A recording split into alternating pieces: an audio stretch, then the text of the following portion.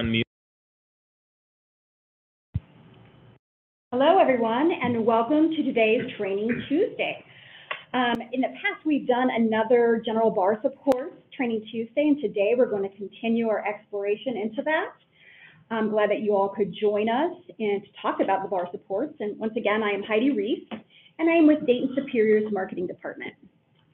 So just as a reminder, like every week, just want to let you know that you're all muted so that you can enjoy this webinar and not have any distractions.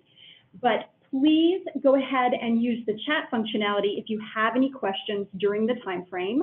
And we'll have a mini chat of questions and answer session at the very end for about 5 minutes.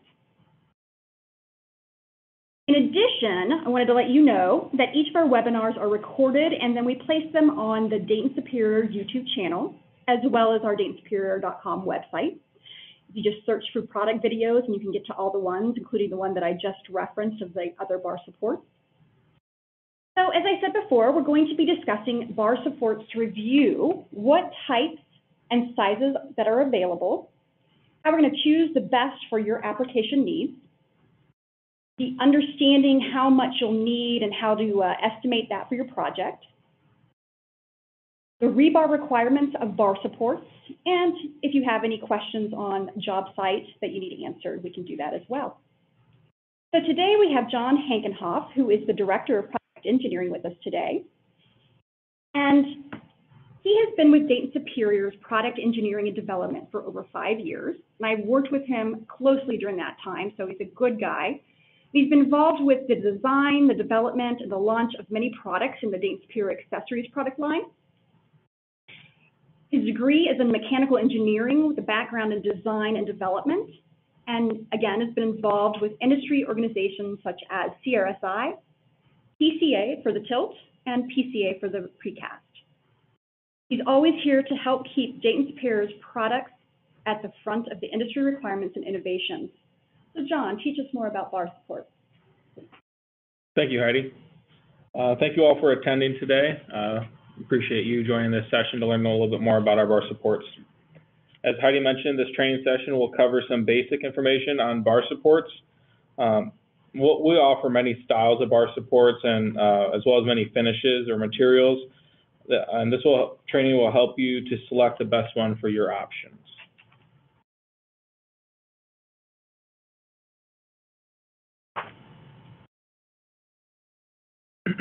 So bar supports are used pretty much in every formed concrete application, as well as some non-removable concrete formed applications. They're used in beams, girders, joists, slabs, and pretty much everything in between that. The intended use for bar supports is specifically for supporting, spacing, and aligning steel reinforcement. It is meant for normal construction loads and not meant for supporting machinery, equipment, or concrete hoses or anything of that nature. When selecting a bar support for your application, one of the primary determinations is the size or coverage needed. For bars or for subgrade application, the coverage is determined based off of the spacing between the bottom rebar of the mat and the subgrade itself. Your project specifications and requirements will determine what the coverage is that you need. That'll be job specific or design specific for whatever pour is at hand. Here you can see an example of what this coverage is for something on subgrade. So this is an example of our castle chair. You see the distance between the bottom rebar. The rebar is the green marks there. So that bottom one is the bottom mat. And the distance between the bottom of that rebar and the subgrade itself is 3/4 inch. So the size selection for this castle chair would be a 3 1/4 inch castle chair.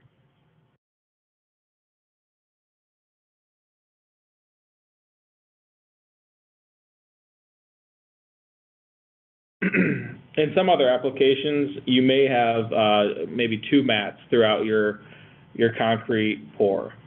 You may have a bottom mat, and then on top of that, you'll have an upper mat. In order to space those 2 out, you'll need what we call an upper, and that in this example here, you can see an SBU. It's a slab bolster upper, and so what that will do is provide your space and alignment between your two mats of rebar. Determining the coverage for this application will require you to consider not one but two coverages. You have to consider the bottom coverage as well as the top coverage. In this example, your concrete thickness is 10 inches, and the specified top coverage is 2.5 inches, and your specified bottom coverage is 1.25 inch. So to determine your size of your upper that you need, you will take your 10 inches and subtract your 2.5 top coverage and your 1.25 bottom coverage, as well as subtracting out the diameter of your rebars used. In this case, we have one mat uses number 4 bar and one mat uses number 5 bar. So adding up the diameters of those rebar will give you 1 inch of rebar thickness for your number 4s and 1.25 inch thickness for your number 5s. You subtract all of that away from your concrete thickness, and that leaves you with a 4-inch space between your two mats. And so your SBU would be sized for a 4-inch SBU.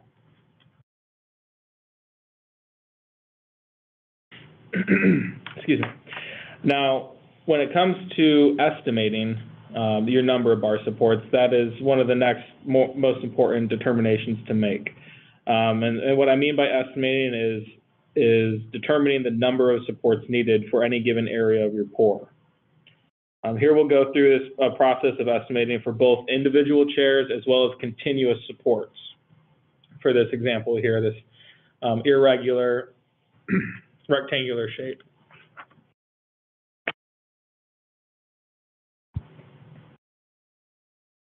So here we'll start with individual chairs.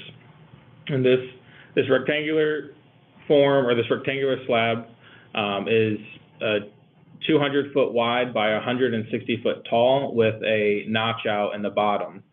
So to calculate your total square footage of this slab, you would first take a look at your top rectangle, and you would look at the 200 foot wide section, and you would multiply that by the height of that top section, which would be found by your 160 minus your 90 feet of your notch out. So that would result in a top section of 14,000 square feet. Then you would do the same thing for the bottom rectangular section. You would multiply your width of 75 foot by 90 foot, and you would come up with 6,750 square feet. Then you add those two sections together to get your total square footage. That would be 20,750 square feet. Now, CRSI recommends that bar supports be spaced no more than 4 foot on center, but we recommend a 3 foot spacing for our chairs, for individual chairs specifically. So in order to figure how many chairs you need, you will take your total square foot area for your pour and divide that by your coverage of your chair. So that would be by 3 foot by 3 foot, which would give you 9 square feet. So 2,750 divided by 9 square feet per chair would result in 2,306 chairs. As a rule of thumb, it's always good to add an additional 10% on for individual chairs for a little bit of cushion for in case you need to use a little bit more or maybe misplace some, so that adding that 10% would result in just over 2,500 chairs.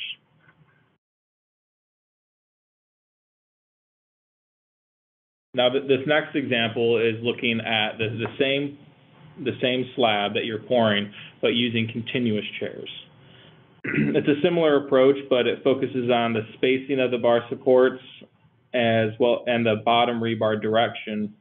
And what you're figuring is your linear feet of continuous bar support needed, as opposed to the individual chairs where you're figuring how many each individual chairs you need.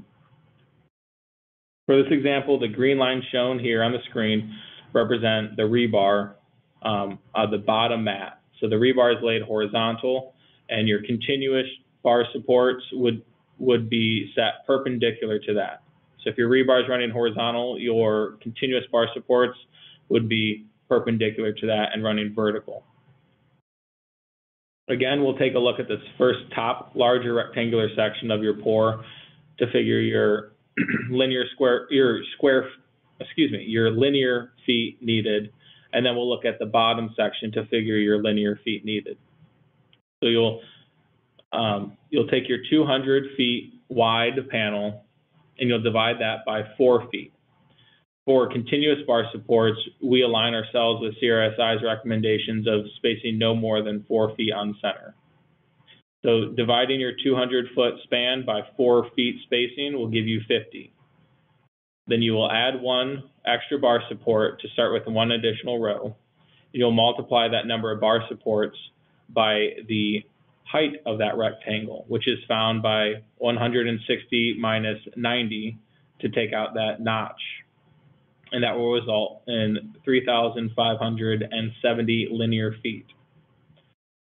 Then you'll go down to the bottom rectangular section. Again, divide your width by 4 for 75 divided by 4 and round up to 19 and add 1 more for starting with an additional row to come up with 20 rows. You will then take that 20 rows and multiply that by the height of that section, which is 90 feet, leaving you with 1,800 linear feet. Again, you will add both sections together for a resultant of 5,550 linear feet. Again, it's always good to add some additional linear feet to these continuous supports.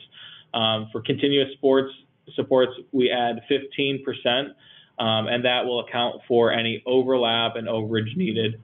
So adding 15% to that will leave you with 6,385 linear feet.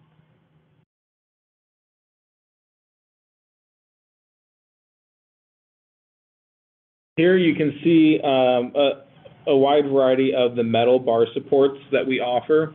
This table here shows, like I said, a wide variety of our metal bar supports and what application they would be, what they would be applicable to. We have options for on slabs, on grade, for walls, foundations, precast elements, and many more. Many of these chairs can be used for multiple applications. Some are more specific for others. The on-grade chairs may not be suitable for something that you might use in an exposed situation like a tilt-up wall, due to the way that the footing of those bar supports will mate with the exposed surface of the concrete. This chart here is available in our bar supports handbook for further review and information to find a product offering that is best suitable for you and your application. Similarly, we have a table here with pictures of our plastic bar support options. This includes, again, individual chairs as well as continuous chairs, and goes through the same applications here for your various types of products and where they are best suited to be used. Some chairs, again, are specifically for on-grade, and you can see those by the wide base that they may have or the large footprint that they'll leave at the casting surface.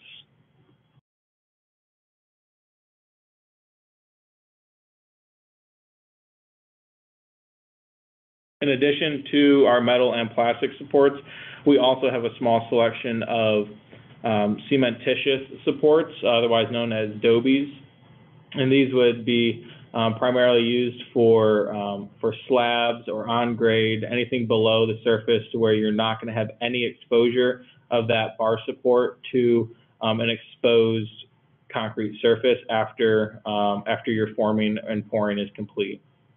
In addition to those, we have some accessories to our bar supports and rebar accessories, and that includes some wire tie and Cody clips.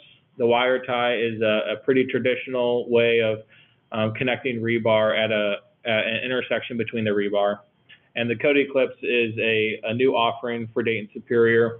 It is a plastic clip that will create a saddle tie or a saddle joint at the intersection of rebar to create a nice rigid connection. We also offer tie guns and coated clip dispensing guns for efficiency and increased applications on the job site.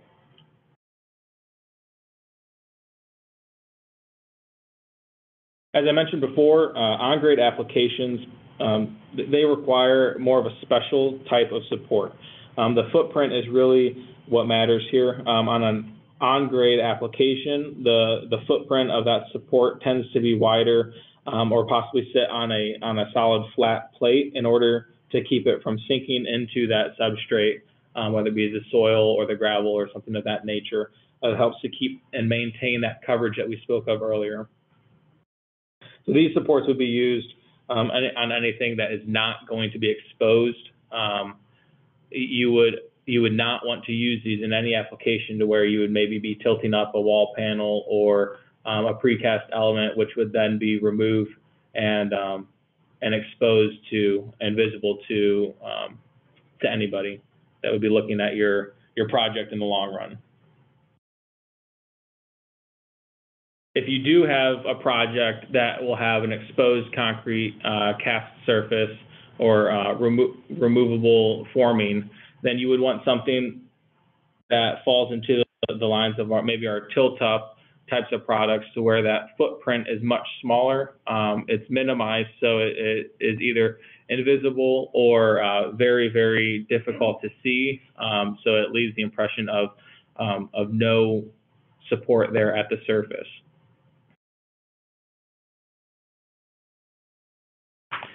In addition to visibility of the footprint, corrosion is another area of concern for exposed bar supports at that surface of the concrete.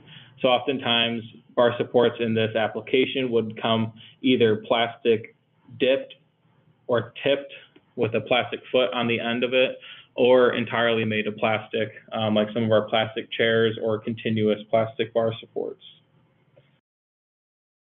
Other options for these would be coated metal wire, such as an epoxied or a galvanized continuous bar support or individual chair. The selection for whether it is tipped or dipped or a coated wire is really going to be dependent on your requirements for your project or whatever the local jurisdiction will require, if it's a DOT work or whatever the designer may have specified for their job. Each of them come with their own different categories and categorizations for their corrosion resistance and coverage offerings. The type of rebar that you will use also plays a role in which bar supports you would select.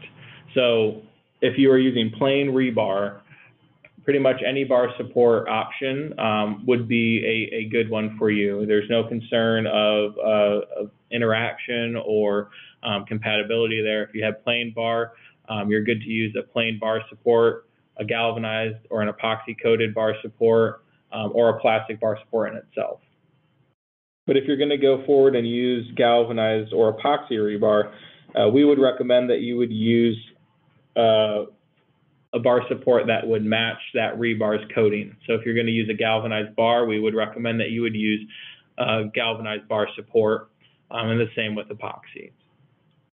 And fiberglass and stainless steel rebar, both of those are very well suited for a plastic bar support.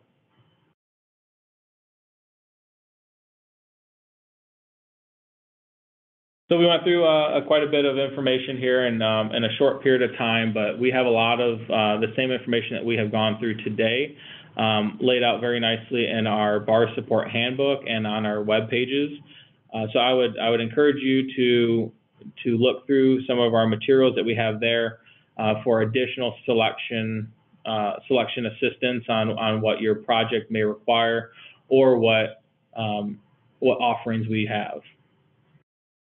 In addition to our literature on our website, YouTube is always a great resource for checking out different applications or one when one may use a certain type of bar support or how it may be used. Great, thanks, John. So just to remind you guys, before I go through this slide, if you have any questions, go ahead and put them into the chat. But I did want to let you know that July Superior Deal is on the 3 Aztec chairs that you see here. So the Aztec Easy Set chair, as well as the Easy chair, and then the Aztec Stand chair. And so contact your sales rep for details on the special pricing, and it goes through July, so call them today. Again, if you have any questions, there is some contact information for Chuck, who's our National Training Manager. If you want to go through a longer training, we can provide that to you. Go ahead and enter your chat questions, and we can get them answered. As a reminder, I know I've said it already, but we do record these, and we post them out on the YouTube as well as the Dayton Superior product video site. You can review past ones, like the one I mentioned before, where it was another bar support for the metal and plastic introductions. Today's is being recorded, and I will get you an email letting you know when it is available, so that if you couldn't make it in the beginning or somebody else wasn't able to come, you could forward that on to them. We do these every Tuesday at 1 p.m. Eastern Standard Time. And I don't see any questions. I'll give it just a little bit more. I think John did such a good job that it's very, very well thought through. I appreciate it, John. You're welcome. My pleasure. All right. Well, if there's no questions, then that's it for today. And thank you all, and everyone have a happy Tuesday.